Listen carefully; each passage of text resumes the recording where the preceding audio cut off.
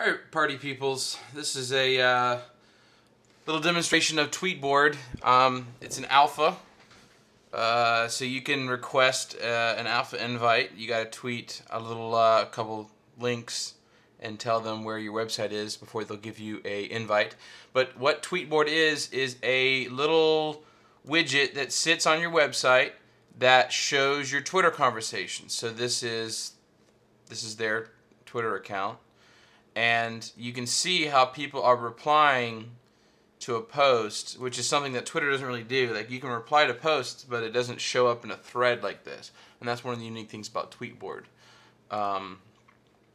But it's a good way to get visitors who don't use Twitter to be able to view your tweets and understand the way people are responding and in a more familiar format, because Twitter's format is not exactly familiar to people who don't use it.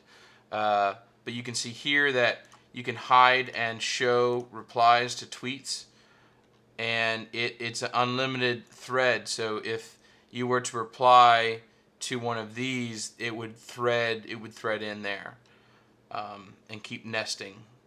I don't know if there are any in here that are nested like that, but anyways, this is Tweetboard. It's pretty handy. It's also great for people who use Twitter, because you can read the people's tweets and you can hit reply, and it will pop in the people, the person's name that you can tweet to. You can also sign into Twitter using the little pop-up menu, and you can allow the access so that you can post tweets using the Tweetboard.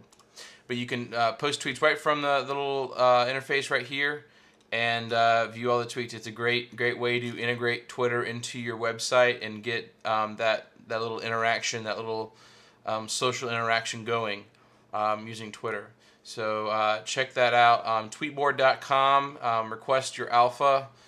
And yeah, as soon as I get the alpha request, I sent in a request, but they haven't replied yet. So maybe I'll get mine soon and I can make another video. Alright, that's all for now. Tweetboard.com, go check it out.